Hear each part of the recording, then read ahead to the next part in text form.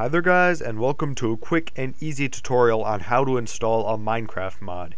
Now I've seen 10-year-olds do this, so it's not hard, it just takes a little bit of getting used to. And there will be a couple file programs that you have to download, and I'll try to keep those download links in the description, and I'll have annotations walking you through what to do here, if you can't follow me like that. So without any other chitter chatter, let's get to the point. First of all, I have Too Many Items mod and Ray's Minimap mod here that I want in my Minecraft game because they are really cool mods. Too Many Items allows cheating, and Ray's Minimap allows a minimap, of course, up there so that you can see what you're doing, and I think they're really good mods, so I want them in my game. How do I get them there? First of all, we have to find where to put them in. So a lot of people go down and type in %appdata% in the startup menu, and that'll bring you to app data, but I find it easier just to either go right here or just go to your user file. Gary is the name of the user of this computer that I'm using. Now I can go to app data, and now I will see these three things. You want to click on roaming, so remember roaming is the one you want to go to. Then you will see these options right here, and I'm going to go to Minecraft because that's where you want to go to. And this is kind of the inside, the makeup of Minecraft, what happens behind the scenes. I've been in here a lot, so forgive me if I go too fast. What you want to go is you want to go to the bin file. So once we're in the bin file, you'll see these, and it just keeps getting more and more complicated. Right now, here is the Minecraft jar, and this is the made Minecraft file. It holds all of the things that make up Minecraft, but I've already got modifications in this jar that I'm using currently right now. So I'm also using this as an example to show you that you can use two jars at the same time. All we have to do is name this Minecraft No, and since it's not named Minecraft jar anymore, it won't interfere with this one, and it probably won't stop the gameplay. So you can pick any name you want as long as it signifies that it is not using that jar. Now we have this other Minecraft jar that I've downloaded fresh that doesn't have any modifications, and I will drag that in here. So now this is the Minecraft jar we're going to be using. Now, here comes the part where you have to download programs. I'm going here, and as you can see, I've got two programs here. One is called WinRare, and that's a very common file to open up zips and stuff like that, and also RAR files, which the name implies. I also like to use 7-zip file manager. They both go really well together.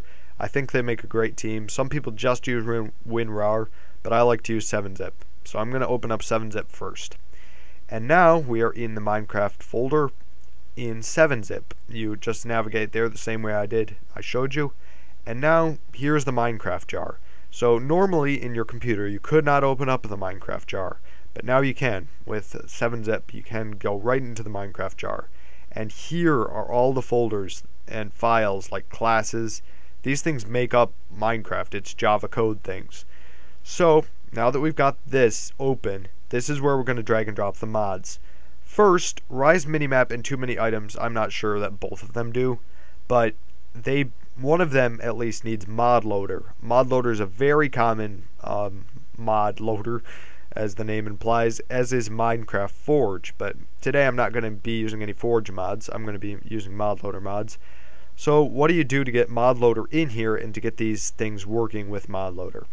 First of all, we have to click on mod loader, and this will open up with WinRAR. Now you can see all these class files, just like the ones in here. These add things to the game, so this is the modification. Right here, first of all, your worst enemy is, see this meta-inf file? This is going to stop all mods from working. It's its job. So what you want to do is right away delete that. And you do want to get rid of that altogether. So now we do not have the meta-inf. That's a very important step. No mods will work with that in there. And now that we've got that out of the way, we can highlight all these things. Not the top folder though, because that's just to get you back on WinRAR. And all these class files, and take them and drag them all into the Minecraft jar. And we say yes, we want to copy those in there. So now we have all the mod loader things in the Minecraft jar.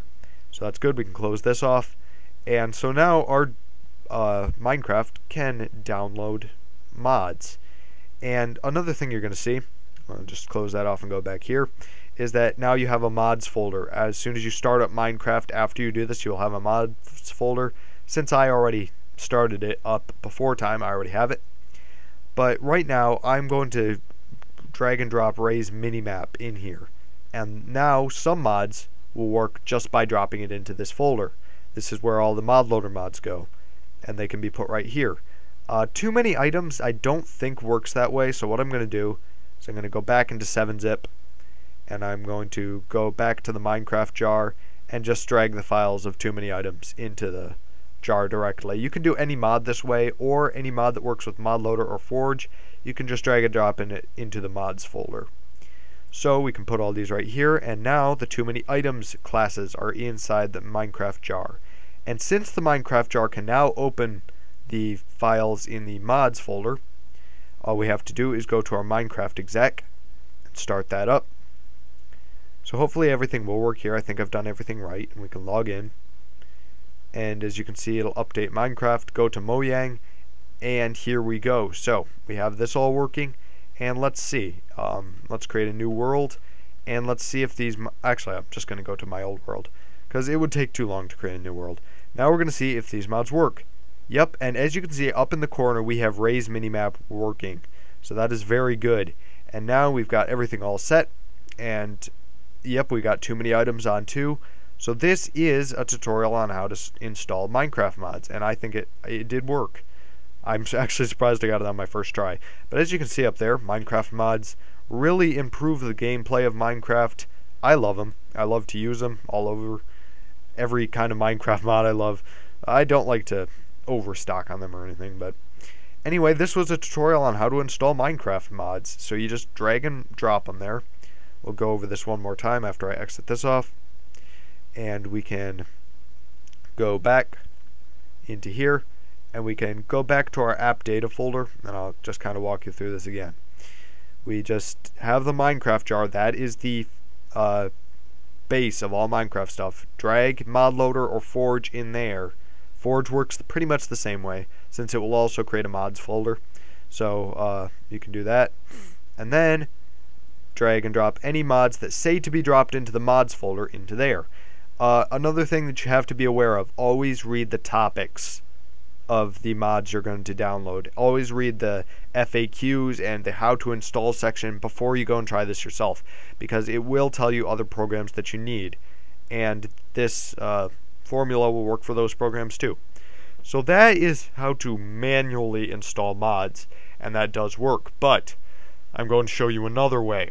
Right here, we're going to name our old Minecraft jar no, because we don't want to use that one now. Hold on, I already have that one named. So I'm going to name this Minecraft no 2, and then I'm going to take this and rename it Minecraft jar. So this is my modded one now, and we'll shrink this down, go back to our mods folder, and now we have this in here. But I am going to take the custom mob spawner and Dr. Zark's Mo creatures and drop them in here, because this is what I'm going to be showing you next.